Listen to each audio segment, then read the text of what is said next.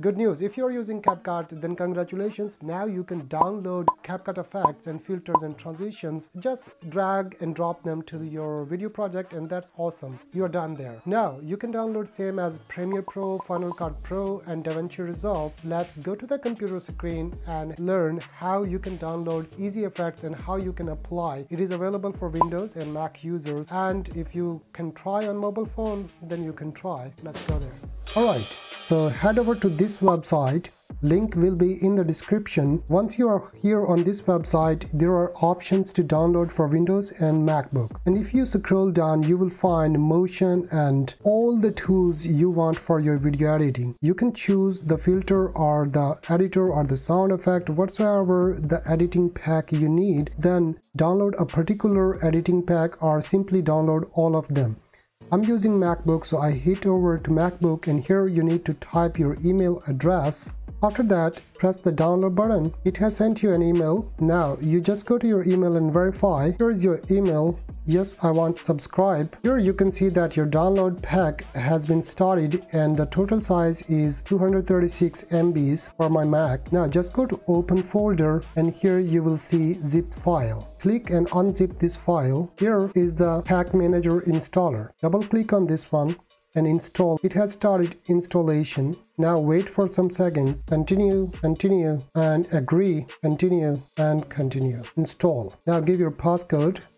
As it has successfully integrated to my MacBook, now I can press OK, and there are some further procedures done. You can see the notifications here as well. Boom, here you go. Close. It says allow.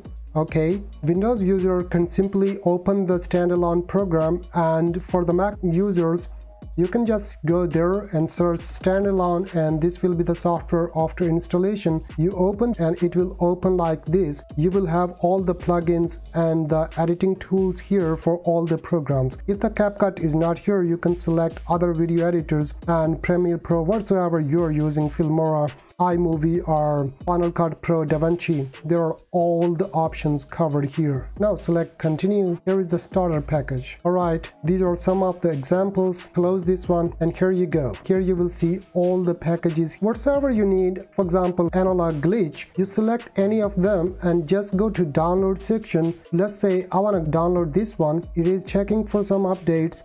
You can cancel this place as well and go to this place, and it's the same meaning. A download has been started. It's completely free, so you don't need to worry about this one. Now press OK, and here is the glitch effect. Now go to CapCut, import, and select that location or drag and drop the file. I'm gonna drag it to the CapCut. Let's download some more effects and glitch options here. As you can see that these are tons of features. You don't need anything else. Everything is already here for your transitions, for your filters, for your effects, and the elements you use in your video editing. Look, this is beautiful. Now I drag these videos to CapCut to apply these transitions and effects.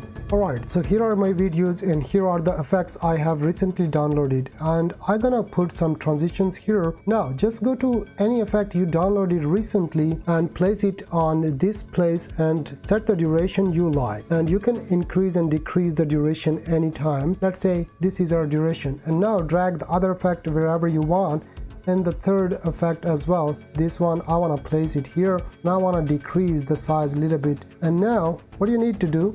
If you play this video, it will look like this. There is nothing. If you come here, this is also same, and if you come here, these glitch options are similar. Now you select all of them. Now go to video and now go to normal and now go to screen. You play.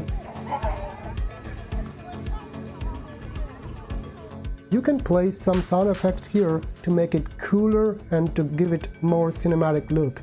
I hope you like this video, and if you like, thumbs up and subscribe. I have multiple videos on CapCut and other video editing tools, and I'll bring you some awesome stuff in the future, and I'll see you next time. Bye bye.